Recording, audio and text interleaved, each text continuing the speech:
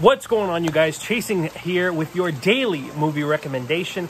Today I'm picking something very near and dear to my heart, truly one of the first classic pieces of cinema that I really fell in love with. A 1957 picture directed by Sidney Lumet. I choose 12 Angry Men. If you've never heard of 12 Angry Men, it was remade and then it was altered for play. Well, it was turned into a play. You know, it was performed on Broadway, it was performed on a lot of theater stages, but then eventually with time they ended up adjusting it to call it 12 Angry Jurors because, of course, back in 1957, you'd only really find 12 men. Henry Fonda, Sidney Lumet really defy and push the grounds of what you could do with your setting in a movie. The movie is essentially 12 men are talking about a case they had just seen. We don't get to see the case happen. We just literally get to see the jury deliberate.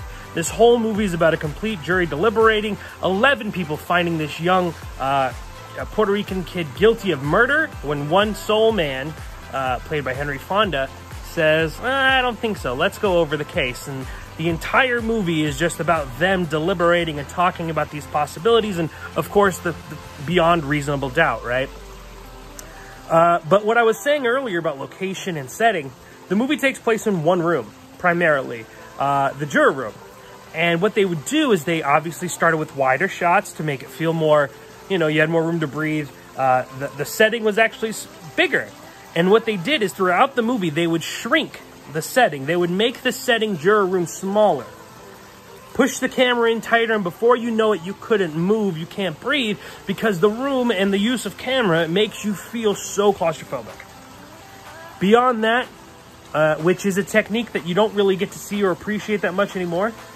You know, we usually use fast cuts, really intense music to kind of create that tension, that paranoia, but claustrophobia is something that really affects people. And then if you really watch this movie in mind, thinking about how much room you have to begin with, and then later when you are so close, these guys are literally on top of each other, you just really respect the art direction here and all the behind the scenes crew work that you might not always point out. Because, you know, people talk about great film, they talk about storyline, they talk about plot, they talk about characters, but, you know, there are so many elements that go into making a film special.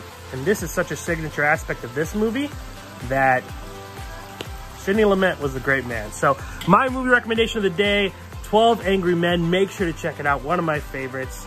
That's going to be it for today. See you guys soon.